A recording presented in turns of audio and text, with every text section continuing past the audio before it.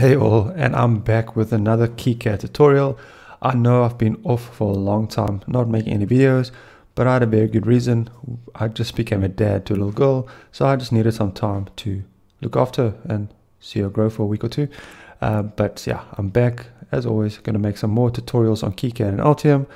So in this video, I'm going to show you guys how to take a complicated footprint or component and break it down into different sections in the schematic. So in this video, I'm going to show you guys how to break up your footprint that you create into different sections. What I mean by that is, say for example, you got a 200 pin package and you don't want to make one component for that package. You want to make a section for ground, a section for VCC, a section for GPIO, but it's still one component, but you can break it off in different parts.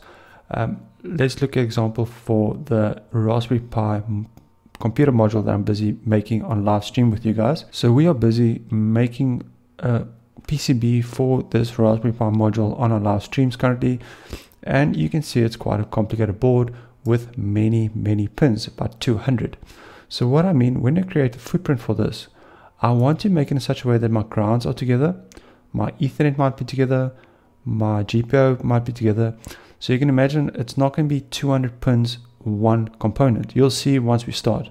I'll have 5 different components, but it's still one component. Let's start and then you'll see what I mean. So first thing we do, as you guys know, by creating components, we go to symbol editor, top left here.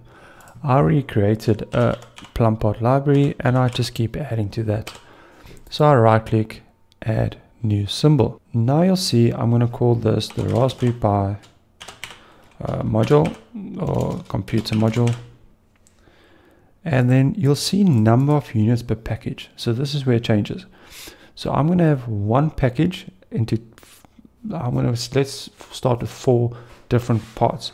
So I'll have a ground part, power part, Ethernet part, and a GPIO part. You can increase and decrease this as your component needs. I might probably need more for this 200 pin component. And then I say okay.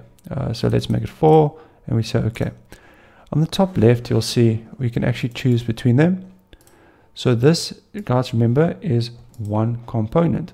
So I'll have part A here, unit A, unit B, unit C, unit D. Just remember this is one component, not 4 different components. So let's get started. I'm going to make A my ground. Create a symbol, we place our pin. So I know you guys know how to create components, so I'm not going to go too much detail. If you guys have missed my video how to create components, just go look at the KiCad playlist. I'll put a link below how to make your own footprint, how to make your own component. But for now, let's just look at what pins I'm going to use. So when I look at my Raspberry Pi computer module in the datasheet, you can see it tells me pin 1, pin 2, and what it is. So I'm going to connect all the ground pins, 1, 2, 7, 8, 13, 14, and make it into one component, but it's still part of a bigger component. So let's do that. So now I made my ground component of my component, my ground section, and you can see I just made a nice symbol here, 1 to 14, and it's ground. So 1, 2, 7, 8, 13, 14 is all ground. Now let's do the Ethernet pairs.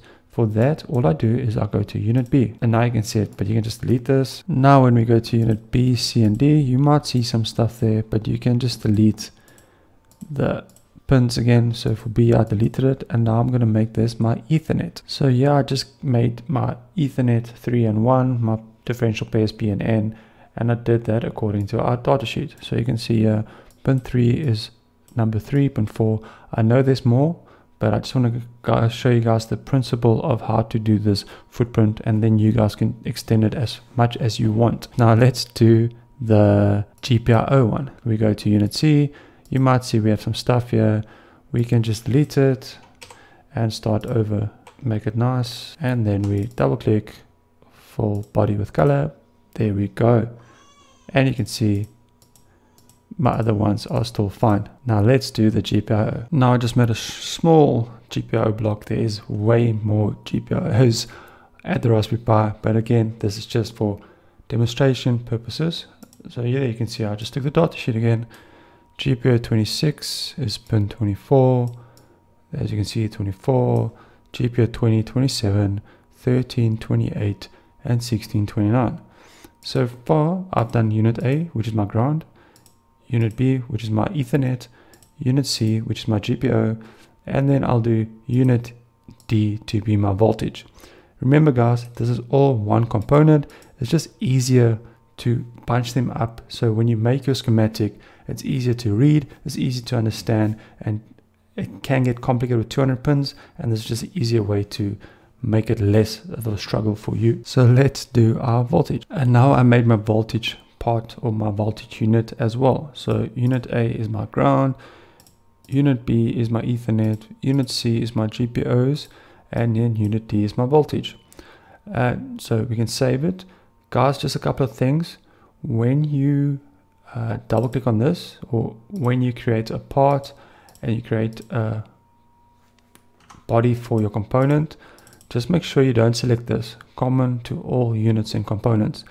This will make the shape of this, the shape of your body, the same for every single one. And you can see sometimes you need a bigger or smaller. So that's very important. Another important thing is all units are not interchangeable. Otherwise, it just makes it a copy of each other, and you'll see B, C, D.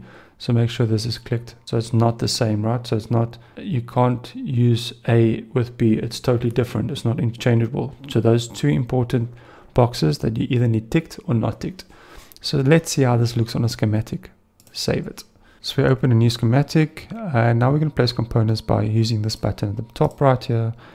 And then I'll just search for my PlumbPod library. And you can see I've got 3 different ones, and there's my Raspberry Pi module. So if I push OK, you'll see it connects the A part. And then I can just place again, and you can see you can B, C, E. So I am going to place my B, and then I'm going to place my C, and then my D. So this is actually quite nice. Now imagine you had one big component here of 200 pins. Now you got your sections all split up, even though it's one component.